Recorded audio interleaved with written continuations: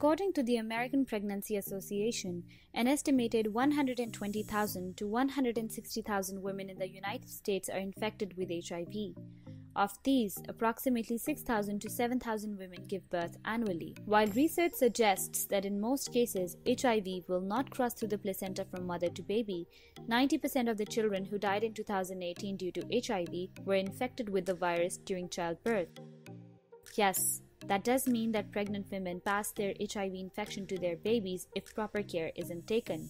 The transmission of HIV from an HIV-positive mother to her child during pregnancy, labor, delivery, or breastfeeding is called mother-to-child perinatal transmission. If necessary precautions aren't taken, transmission rates for HIV range from 15% to 45%. Fortunately, these transmission rates can be reduced to below 5% by taking potent measures during pregnancy, labor, delivery, and breastfeeding. In most cases, these measures involve antiretroviral treatment for the mother and a short course of antiretroviral drugs for the baby too. Perinatal transmission is the most common way children are infected with HIV. During labor, it can either pass through the placenta and affect the fetus, or it may get transmitted as a result of exposure to the virus in the mother's blood and other fluids while the baby is being delivered. When a woman goes into labor, the amniotic sac breaks, which is often referred to as the breaking of water. Once this occurs, the protection for the baby from fluids of the mother is compromised. In other words, the risk of transmitting HIV to the baby increases. Treatment for HIV-positive mother during pregnancy has two goals.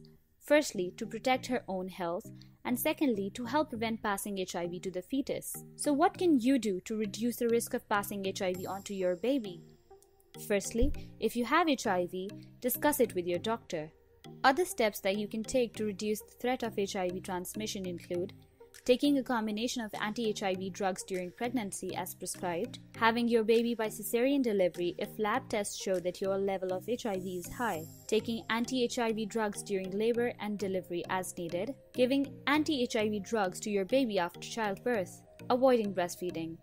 It is important to note that having a cesarean delivery may carry additional risks if you are HIV positive. Women with low CD4 cell counts have weak immune systems, so they are at a higher risk of infection after surgery. Drugs to prevent diseases are given during cesarean delivery. The incision may also heal much slower in that case. Nonetheless, by following the guidelines above, 99% of the HIV-infected women will not pass HIV to their babies.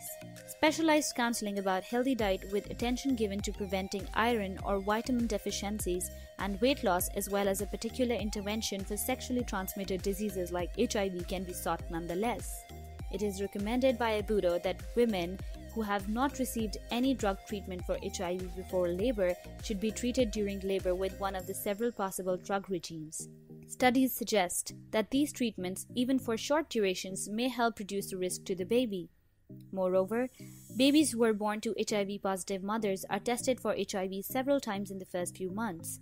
The tests look for presence of virus in the baby's blood. The baby is said to have HIV infection if two of these tests are positive.